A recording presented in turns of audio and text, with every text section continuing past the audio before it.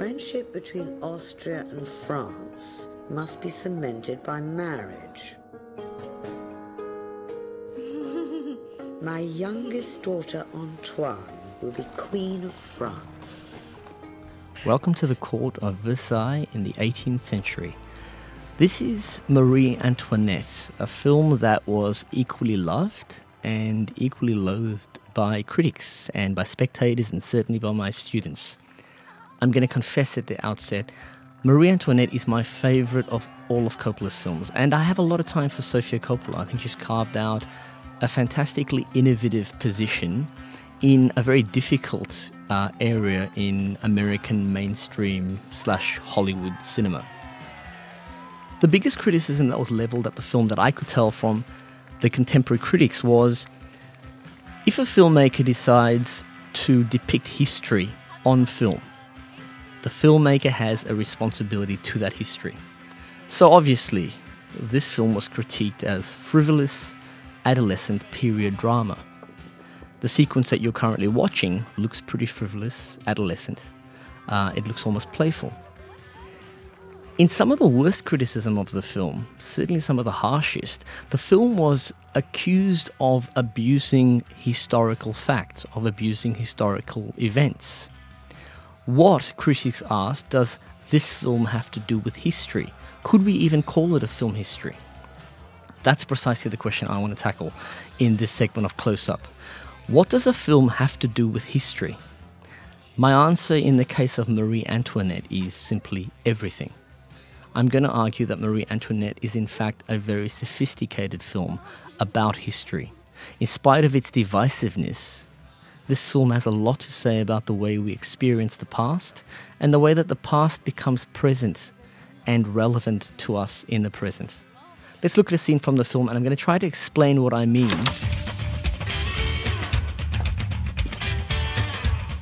What you're listening to is Bow Wow Wow's 1982 new wave classic I Want Candy, which is itself a cover of a 60s song.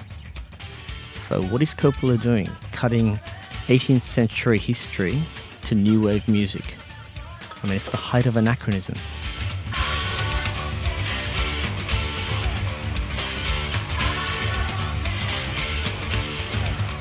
Okay, start looking at the way movements engage with the music. The way that images and sounds start to almost become rhythmic.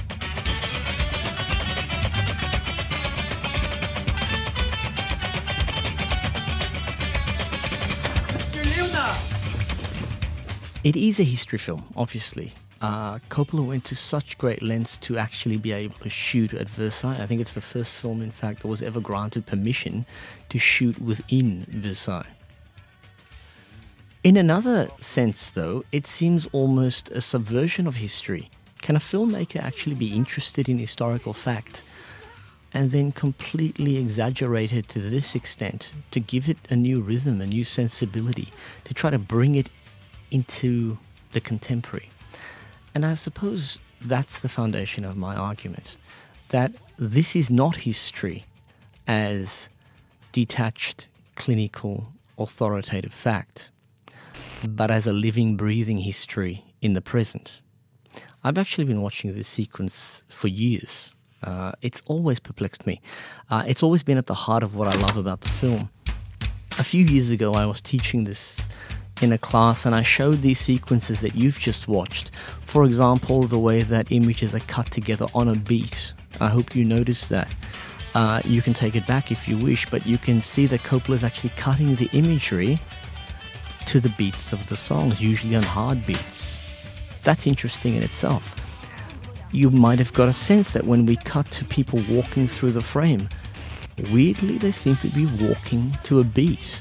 Again, all very odd, because obviously these people are trapped in the 18th century in a period drama.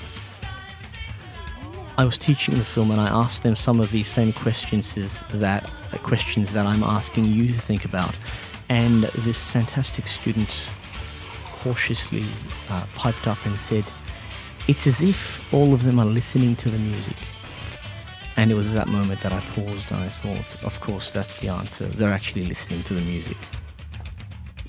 The past and the present become conflated because these figures in the Versailles court in Sofia Coppola's larger-than-life hyper-real history, they're actually listening to Bow Wow Wow. We know that Sofia Coppola used temp tracks, temporary music, in the filming of Marie Antoinette. We can clearly see that these bodies are animated by the rhythm of Bow Wow Wow new wave music. And this seems to me the crux of the question. On one level, yes, we can criticize it as a history. We can always argue that film has not been faithful to history. Some of my favorite films are absolutely aggressively unhistorical. And perhaps they should be criticized for that.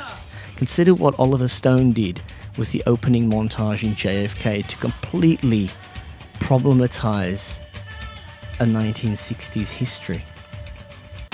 Now when we look at the music again,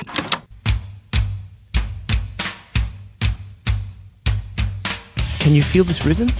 Have a look at the way the sequence is being cut. It's as if history is quite literally in front of our eyes, being brought to life by a rhythm. They're listening to the music. We now also see that in subtle ways, and sometimes not so subtle ways, it's as if they're moving to the music, as if their bodies are moving to the music, vibrating with this music from the present. Sofia Coppola has done this throughout her work, from The Glorious Virgin Suicide to Lost in Translation to Somewhere. All of these films in some way are asking questions about the way that the past becomes the present. This isn't film as documentary. This is where I think critics get it wrong. Films about history don't necessarily need to be faithful to a history. They need to invent history. That's the entire point of historical filmmaking. It's not to be detached, objective, authoritative. Films about history are not necessarily factual.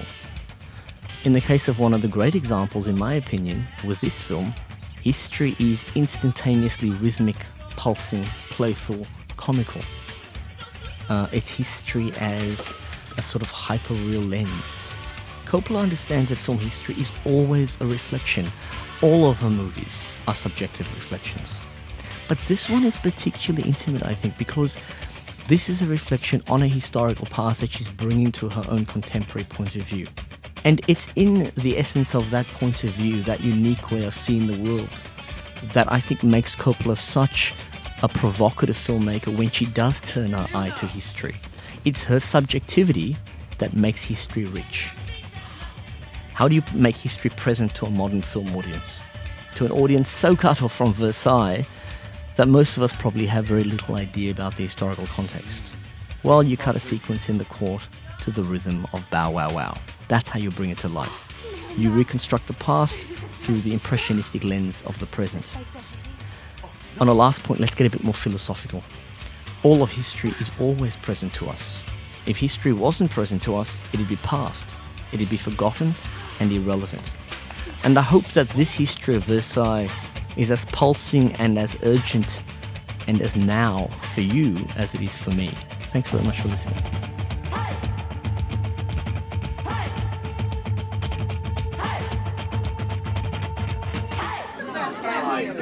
Hey!